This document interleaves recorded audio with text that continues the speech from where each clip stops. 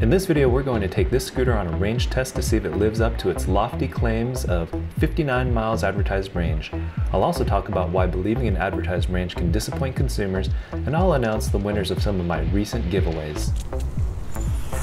All right guys, so I've been riding this Inmotion L9 scooter, going to friends' homes to deliver things, to pick up things, went to Home Depot, just kind of zipping around, taking the long route. I've been tracking it on the Relive app. I've put on about 11 miles. I'm about 68% battery, it says. So I've used about 30% of the battery and gone about 10 miles. So at that rate, I should go a little over 30 miles. You know, I've run out of places to go. I had the idea I'd call up some of my son's friends. I know they're going on a group ride today. I think I'm gonna crash their group ride. Let's see if they're up for taking this thing out for a spin. All right, this is my son Ethan. He's riding our Nikola. And this is what he uses to ride to work now, because he doesn't ride the Kingsong 16S. It doesn't seem to be fast enough for him anymore. And then we've got Harry. This is his first time riding on an electric scooter. Just keep doing some laps until the other guys show up. You're doing awesome, man. Just keep doing some more laps. All right, that's how we're gonna get this range test done. What's up, guys?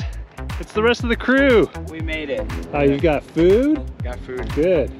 Yeah, good. Yes, get that nourishment. Oh yeah. Scooter? That's a big scooter. That's a big scooter, yes. Dude, there's like suspension on that thing. There's like LED lights like Oh, underneath. see that. There's lights underneath. I want you guys to get the feel of this and tell me what you think. So this is not a speed monster. That's a good question. So this thing is advertised to have 59 miles of range. 59? Dang. That's crazy. Yeah. 59 miles range? That is crazy. But how accurate are advertised ranges compared to real-world range results? From my experience, if you take an advertised range and cut it by about 25 to 50%, then you'll be closer to real-world range. But why does it have to be this way? Give this video a thumbs up if range over inflation bugs you, and we'll talk more about it in a sec. I'm trying to do a range test to see what kind of range we can get. I've been riding around all day today, so if you're gonna ride it, you just need to have this phone in your pocket, okay? Why don't you give it a spin? Actually? Yeah. Yo. All right. I'm Josh. I've been one-wheeling for a while now, like a few years now. So you need a kick to start. The throttle won't work. So you gotta be going like 2 miles. Yeah, you gotta go a little bit. Whoa, what? Oh. I got it up to like 17.8. Oh, Nice. I should have got that on camera. How do you stop? How do you stop? Yeah, I forgot. so use the brake. The one thing I forgot to tell you, that there is a cruise control. So if you're pushing on this for like 5 seconds at a constant speed, you'll hear a beep, and then it'll stay at that speed. That's probably and you won't have what to... that was. Yeah, you wanna try? Yeah, give it a go. Yeah, I'd love to. I'm Christian, what's up? Senior in high school. Yep. Ethan, senior, right? And then Josh, junior, Harry, junior.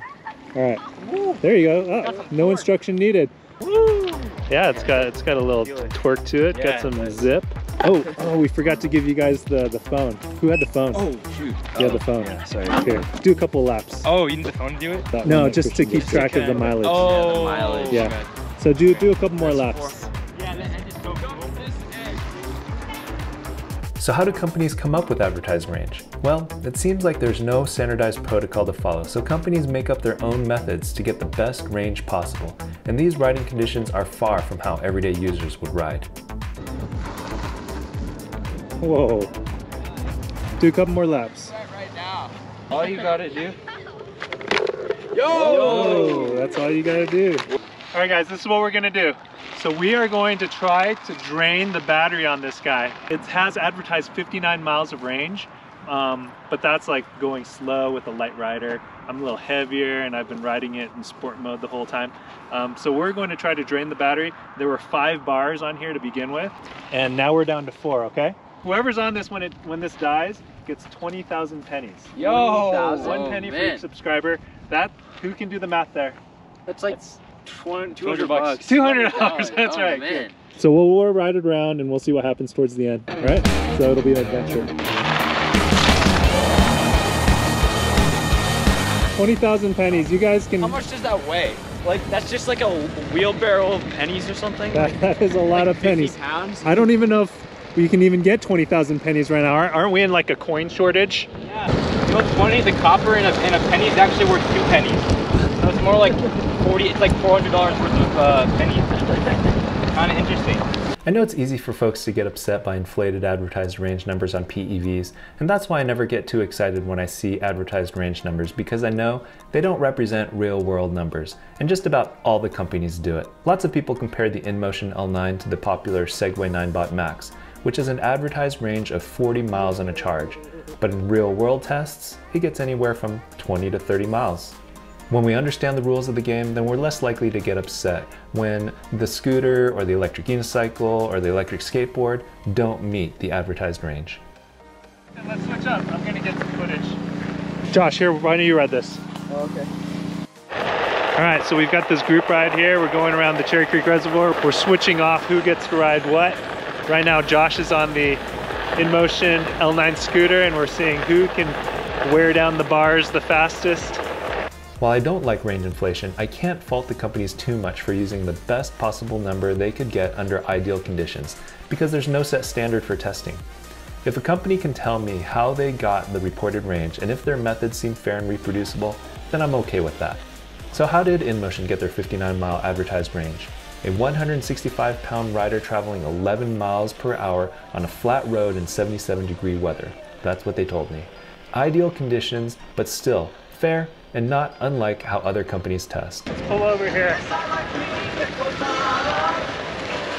You have to kick off, so it has to. You have to be going like 1 to 2 miles an hour. What can PEV makers do to advertise their products without upsetting consumers? How about giving an actual range when reporting, like stating the expected range when using an eco mode and in full throttle sport mode, and give that range of numbers? Or instead of reporting a 59-mile range, why not add the phrase up to 59 miles range? PEV manufacturers may be doing themselves a disservice when they boast unattainable range. While 59 miles range certainly grabs attention, it only sets some consumers up for disappointment, even when the scooter still achieves amazing range results, but not up to the advertised number. I mean, I'm not going to get 59 miles on the scooter going full throttle, accelerating and stopping often, and going off-road. But the range I did end up getting was still pretty impressive when you take into account the price of the scooter and the other amenities like suspension and lights. It looks like we're gonna switch here. How'd it go, man? It's on. It was amazing. Yeah. That hill back there, we got powered up it. Going back down, we got to 20 miles per hour. So nice. One above what it said. Awesome. So, yeah, it was awesome though. What's all right, we're at 3 bars now. 3 bars. Woo! All right, so Christian just drained it down another bar, and now we've got Harry on it. Let's see if he can take it down a bar. Oh yeah.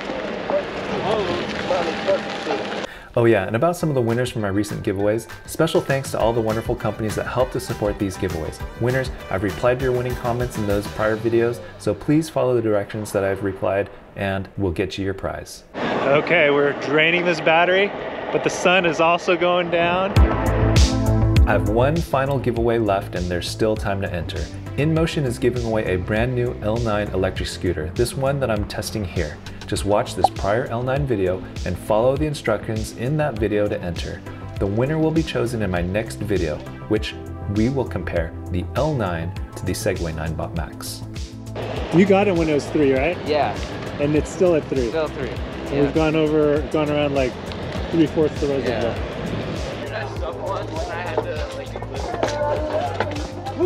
How do the legs feel? Oh, yeah, plenty to like hurt your legs a little bit more. Yeah? Yeah, A little more sore? a little sore. All right, how'd it go? Good. Just a little That's cold, fun. right? Yeah. Oh, my hands. Still chilly. All right, we're still 3 bars. Yeah. 3. Okay, good. Let's see how many miles we've done. We've done 21 miles. Like a five-day challenge. Yeah, this might be a multi-day challenge. The problem is it's supposed to snow tomorrow. Yeah. We've taken the scooter all around the reservoir, and we still have like 50% battery left. It says we've got about 27 miles charge to go, so it's getting cold, we're getting tired, we're getting hungry. I was going to give whoever was still on the scooter when the battery runs out 20,000 pennies. They have just decided to do a pact, right? Tell us what you guys did. So we're all the major powers in the world. I'm gonna be like Soviet Union. Ethan, obviously. China. I'm just kidding. I'll be America. I'll be the UK, I guess. So I'll be Stalin, right? And you'll be. Yeah. I guess. Mao Zedong. Yeah, Mao Zedong. Hold up. You'll be FDR. You'll be Churchill. Winston Churchill. The one wheel pack. So there's the pack. They are going to split the 20,000 pennies. You guys decide where you want to go. Text me with where you end up, and I'll meet you there. Okay? Thank you, Jimmy. Yeah. Thanks, guys. 2 days later. It is just a windy, blustery day. I've been at it on this range test for about 3 days now. Today is the 3rd day. We've been trying to drain it down. I even joined my son and his friends on a group ride. Let's check the app to see. I've done a total of 27 miles so far, 9 miles of range left. It is 40 degrees today. I've been riding around, and it says got 9 miles to go. It's been a beautiful fall day. You can see the leaves here, gorgeous. So we're down to the last little bit of juice on our scooter. I think we have just maybe 1 or 2 bars left. I'm gonna head over to get some lunch. Gonna go over to Chipotle, pick up some food, take it home to the family. Okay guys, the app said I had about 7 miles charge left and Chipotle was only about 2 miles away. I'm about halfway there, and going up a hill, it just kind of stopped on me. I'm down to 1 bar left. You can see that's flashing. I had it in sport mode. I've since changed it to eco mode. I turned it off, I turned it back on. There was a little like warning symbol, I guess telling me either I'm out of battery or I don't know. But regardless, it died. It kind of stopped on me. I'm just gonna head home and then I'll just drive over to Chipotle to pick up the food. But we can conclude the range test here. I got 30.3 miles. You can see that? All right. So I had to ditch the scooter and I got my Chipotle. I'm gonna go eat that now. I had to drive over to Chipotle to pick that up, but I'm hungry. We'll do the rest of this video later.